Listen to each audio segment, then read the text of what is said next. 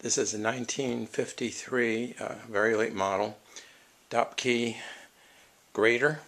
It's got the Firestone tires with a different tread that was only on the last models that were produced, and twists at the top of the risers, which adjusts the blade, which is also typical of the later models.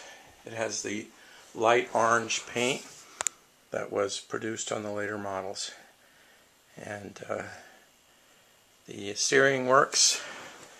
The blade rotates and moves, and I'm asking $179 for this beautifully restored doepke grader, built in 1953, one of the last ones built.